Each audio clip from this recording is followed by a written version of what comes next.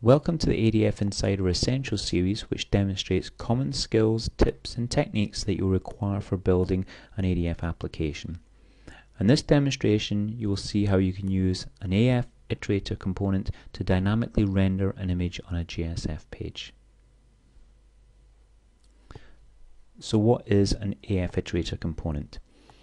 This is a UI component that does iteration. So every child of an AFiterator component is stamped out as many times as necessary, and the number of times the child component is stamped out depends on the value property. This value property points to a data collection, such as a collection model or a Java array list. So if my collection or my Java array contains 5 elements, then the child component would be stamped out 5 times. If the array contains 3 elements, then the image would be stamped out 3 times.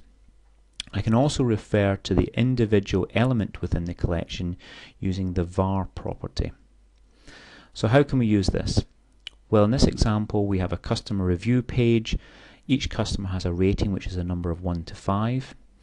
And what we're going to do here is, rather than just display the rating value as an integer, we're going to stamp out an image, a star, the number of times for that rating. So if a customer has a rating of 5, we stamp out 5 stars. If they have a rating of 3, we stamp out 3 stars.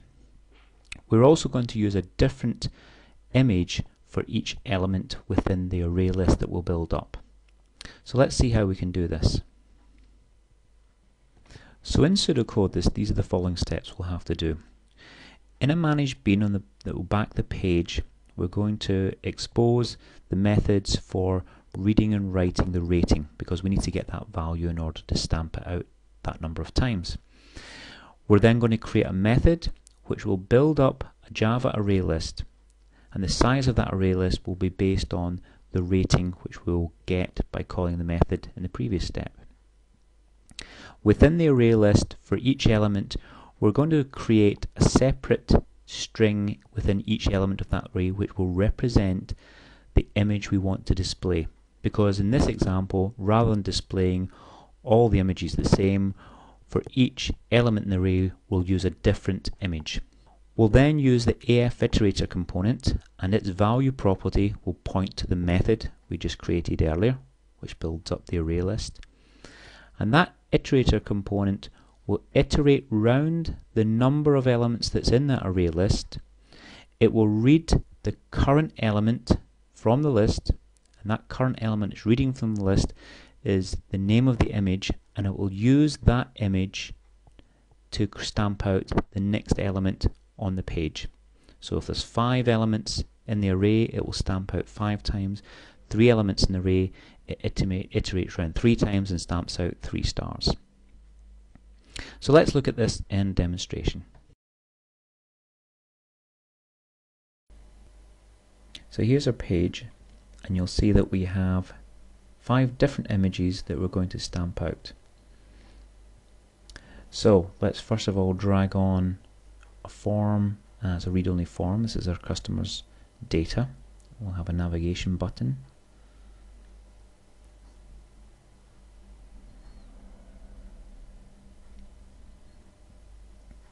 Now the first thing we have to do is create or expose the value of the rating in a managed bean, because we need to access that value. So we go to the binding property. I can now create a new bean called my bean,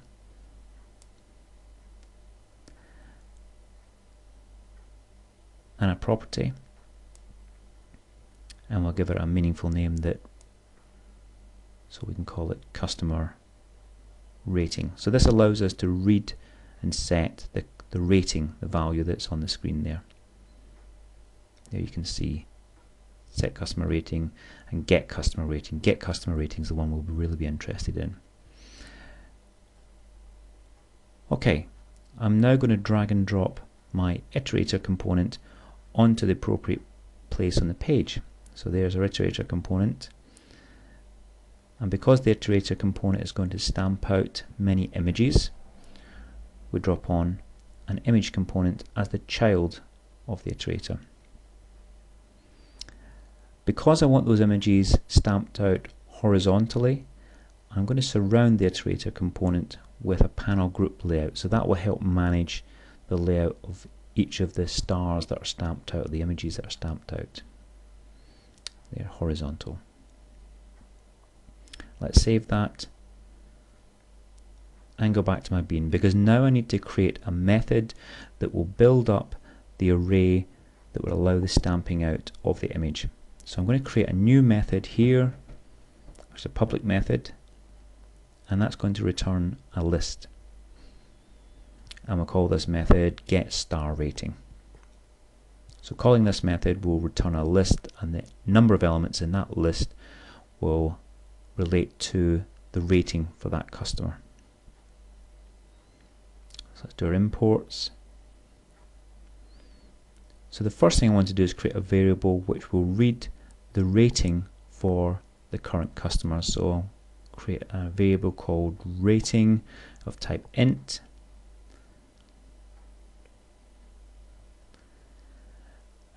And an integer has got a method here that we can call, which will be parse int. And then we shall read the rating by calling get customer rating. We'll get the value of the customer rating, get value, and we'll call toString. So what we're doing now is reading the rating for the current customer and making that an integer. The next line I'm going to do is create the array which I'll be returning.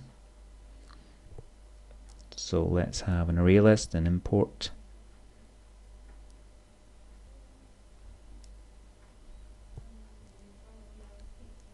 And I'm going to cut and paste in the next line of code, which will iterate round the array list the number of times as defined in rating.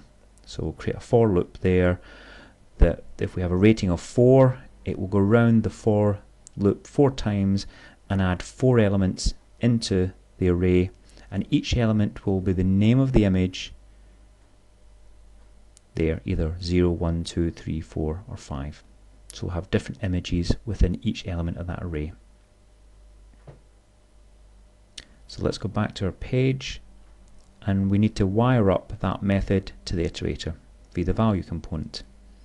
So the value for the iterator is now coming from that method that I've just created, and there we can see under the myBean star rating. I'm also going to set up the var property, and this is just a short name that will reference each element within the array list that I'm going to return.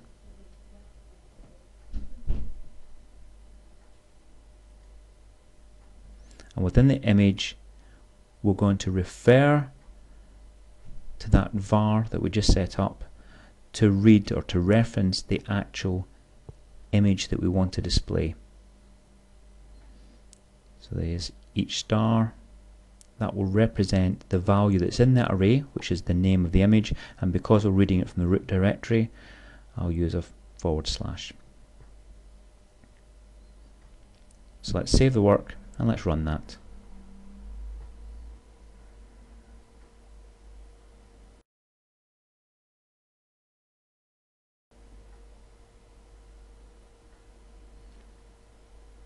And there we can see someone with a rating of 2 has 2 stars, rating of 3, 3 stars, rating of 1, 1 star. And notice how we have different coloured images because our method was putting different values into the array list.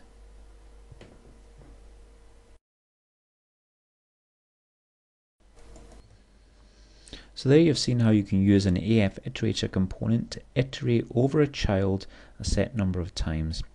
The number of times that you iterate can be defined through the collection model or a Java array list, which is referenced from the value property within the AFiterator component. For more information, you can go to the Oracle Technology website. Thank you very much for listening.